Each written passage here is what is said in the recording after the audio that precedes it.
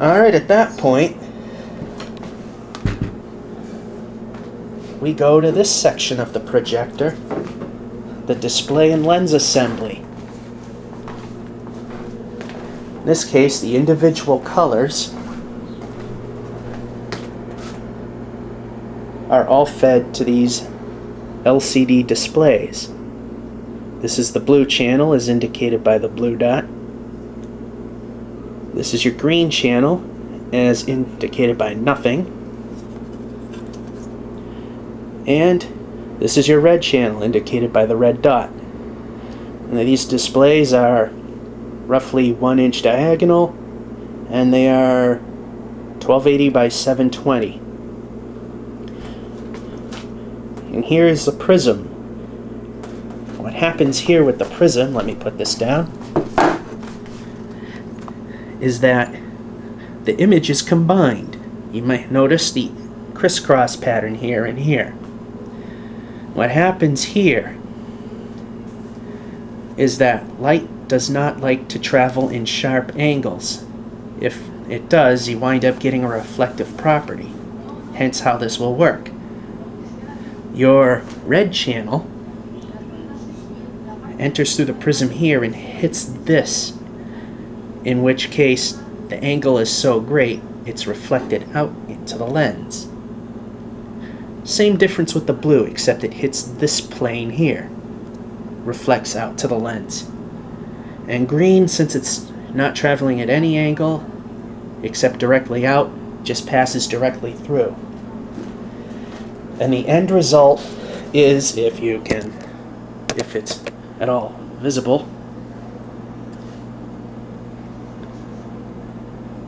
yeah, there it is. In the center is white light.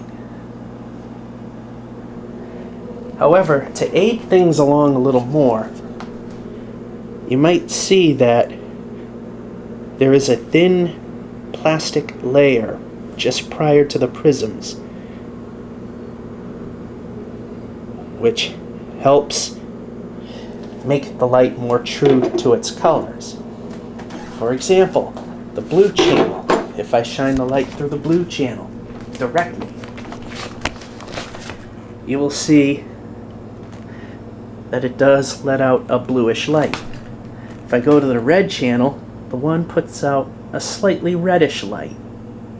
And the green one, it may not display too well here, but it does have a slight green tinge to it.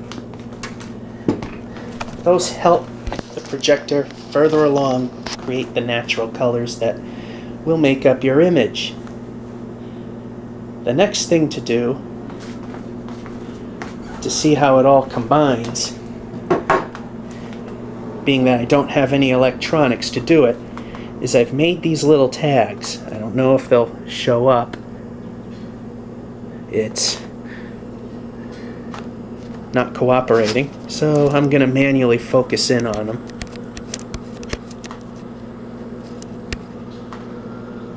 It's not going to let me. Alrighty, we got different lenses here.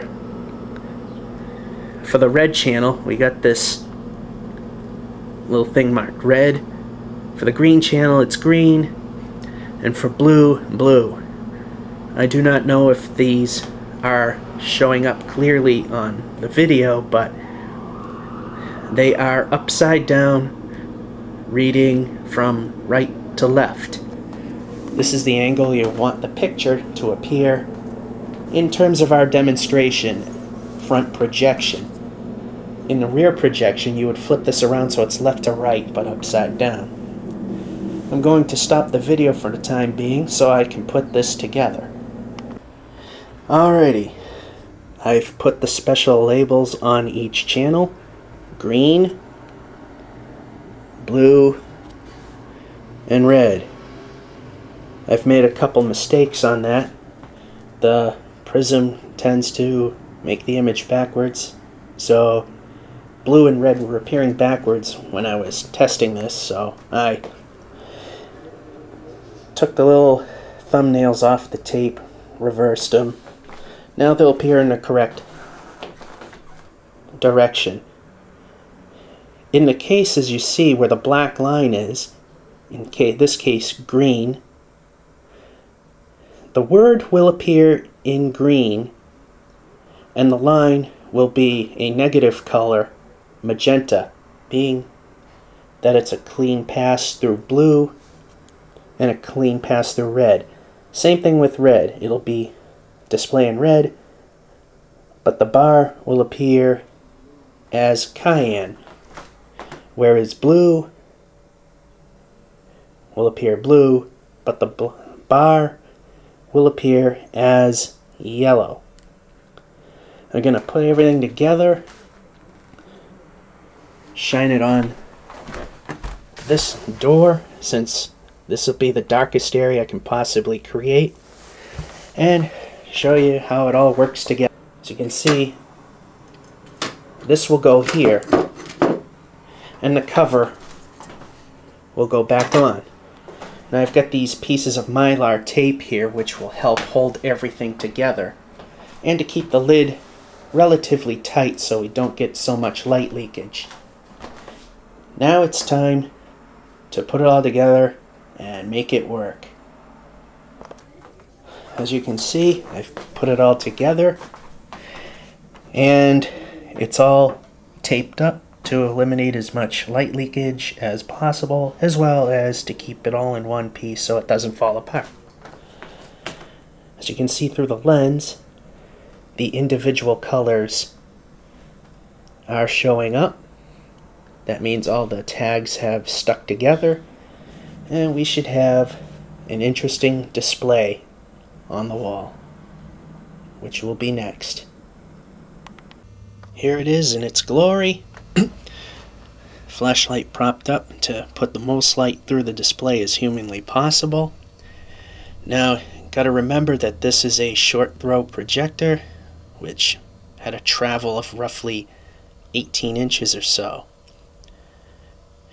And since the little color tags that I shown you are further back than the display, you have to keep the image a little smaller so that it shows up relatively clear. As we shut off the light, you can see the red, green, and blue are showing up, what I did not expect due to very poor planning is the red, green, and blue actually appear white. But the bars are working the way as expected. The red one is appearing in opposite form, which would be magenta, cayenne. Magenta would be the green, and yellow is blue. Keep in mind that there's an incandescent source going in, so the colors are slightly skewed more towards the yellow end. Well, I guess I screwed up slightly, but that doesn't matter. The idea of how it works, how it's displayed, and as you can see as I pull it back, not only does it get dimmer, and you probably can't see this, but the words go away. However, the frame, like I said, I don't know if it's showing up too well, is clearing up because it was designed for a 40-inch TV. Whereas I put it closer, and if the thing will focus in, there we go.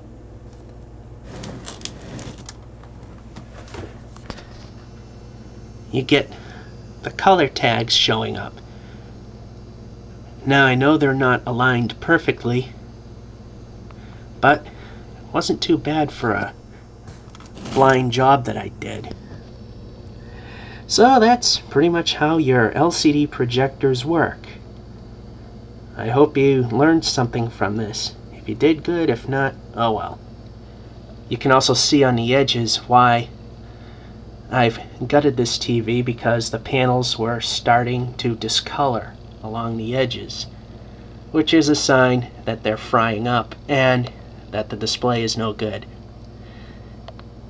And that is, in a nutshell, the basics of how an LCD projector works. Hope you enjoyed it.